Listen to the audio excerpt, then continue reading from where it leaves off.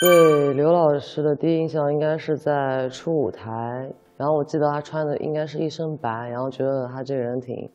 温文尔雅的。小鱼的第一印象应该是在组里面吧，扎2个马尾，觉得挺可爱的。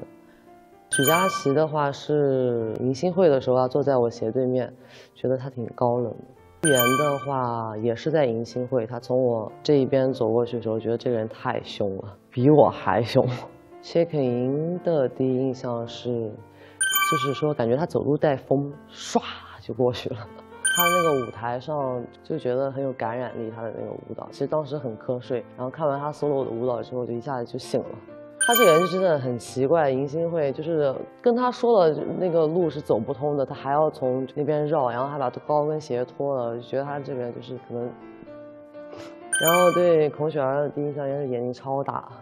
对刘老师说，就是工作再忙的话也要注意身体，对，平时身体也不是特别好，就不要再玩手机了，半夜，也不要再熬夜了。就前2天跟他做活动的时候也是。然后对小鱼说，也不要着急减肥，就每次都是感觉太在意自己的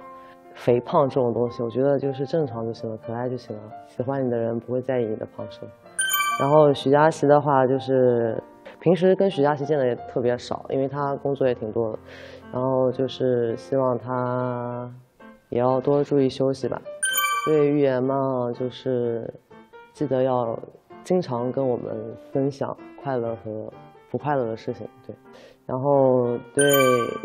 谢肯莹就是说正常一点，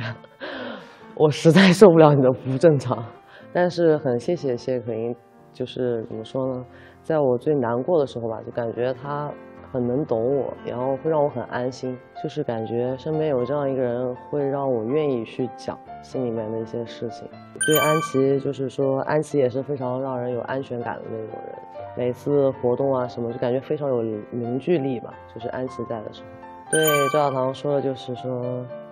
希望他能一直就是做大家的开心果，然后跟他待在一块儿，我会很放松，就是会让我想说什么想做什么都敢，就不用拘束那么多，然后跟他在一起也挺开心的。然后对雪儿说，就是跟他在一起跳舞很开心很快乐，然后希望以后能一直这么下去。大家好像就是一类人都是有一点女神经的感觉，就大家都挺神经的。就是前2天跟刘老师一起坐飞机，他从我旁边看报纸，他拿了个报纸，他问我，哎，这个报纸为什么这么大？就是很搞笑，你知道吗？他是那种不经意间的搞笑。然后虞书欣，他们就是日常的神经，安琪也是